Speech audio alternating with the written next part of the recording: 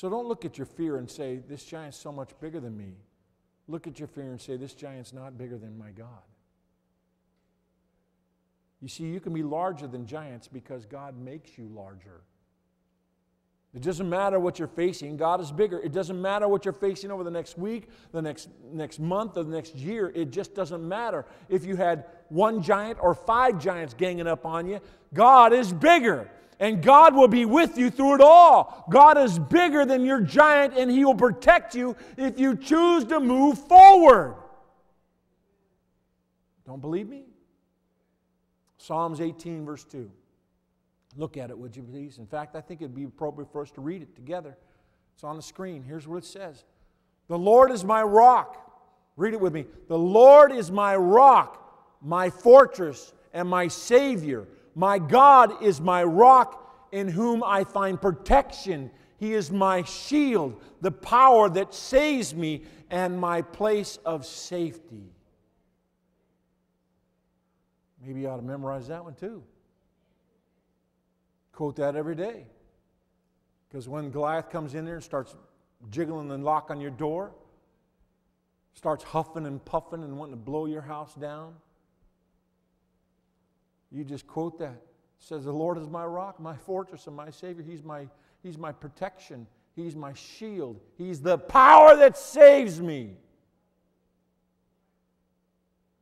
So first of all, name your giant. 2, ask God to replace your fear with His faith. 3, move forward. And the last one, it's just short. Celebrate God's victory. Celebrate God's victory.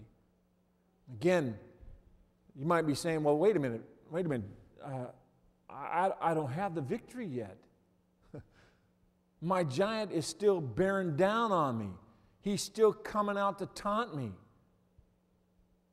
But I want you to know that you can celebrate the victory even now, because the victory is the Lord's. The victory has already happened. In fact, let me show you a couple of things. First, back to our story in 1 Samuel 17, verse 50, it says this. So David triumphed over the Philistine with only a sling and a stone, for he had no sword. And then it goes, verse 51. Then David ran over and pulled Goliath's sword from his sheath. David used it to kill him and cut his head off. You want to know what the ultimate insult is to Goliath? Is that David takes his sword and cuts his head off it with it. This is why the Bible says that there's no weapon that, what's it say? No weapon that's formed against shall prosper.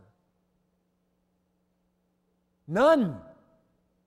Zero, zip, nada.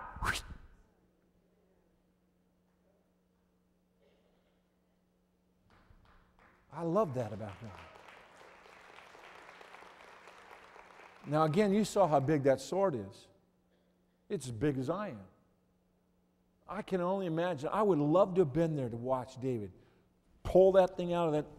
Goliath is laying there, maybe gurgling or something like this, and his shield bearer, I don't know where his shield bearer is, but he's probably dropped the shield and, whoo, I'm out of here, you know.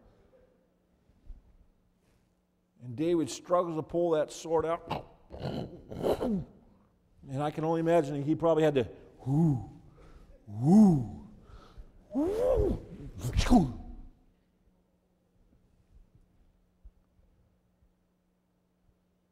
And then the celebration began.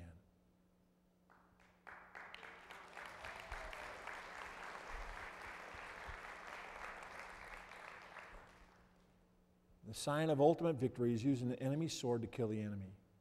And when the Philistines saw their champion dead, what did they do? They turned and ran. David, with an unlikely weapon of a stone and a sling, took down one of the greatest warriors of all time. And he did it with faith. He conquered the giant with the Lord on his side. And you know, while King Saul and all the other Israelites, they saw Goliath as too big to hit, David saw him as too big to miss. I love that.